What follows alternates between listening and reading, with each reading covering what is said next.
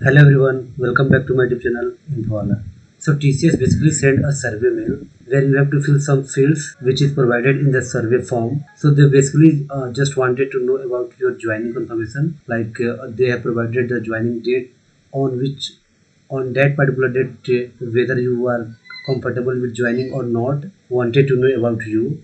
So this video is very informative for you if you are selected in TCS Ninja. So watch the complete video because in this video I will discuss, and we will also discuss the is this survey form is a final survey form, or they will also send one more survey form according to your joining date or not. So this complete information we will see in this video. I want to request to all of you guys, please subscribe this channel because here I will update daily company related information, company job related information, and company placements related and interview questions related. So now let's start the video.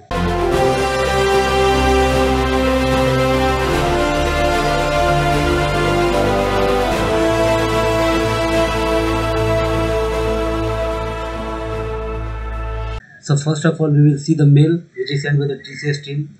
So we will see what they have mentioned inside the mail. So here they mentioned that TCS Explore Joining Confirmation Survey. Dear candidate, welcome to TCS. We are delighted that you are embarking your career with TCS and we look forward to you joining us as per the scheduled date mentioned in your TCS joining letter. To enable a smooth onboarding, we request you to take a short survey today. The information requested here are required to know your readiness to join TCS on the date mentioned in your joining letter. Your response to the survey is critical as further documentation verification will be initiated for you. In case we receive positive response from you, go through the option thoroughly and make your selection as appropriate. So they basically wanted to know about your joining date. So they basically wanted to know about your confirmation date of joining.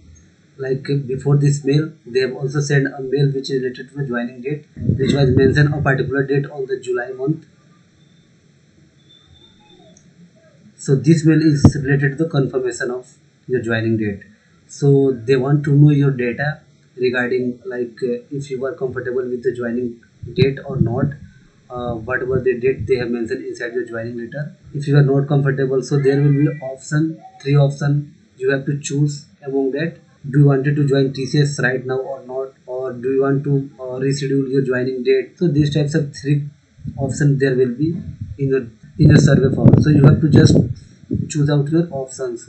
Whatever you have choose your option, that will be your final survey confirmation. That will be your final confirmation regarding the joining TCS. And according to this survey form, they will start your documentation and onboarding and your joining kit.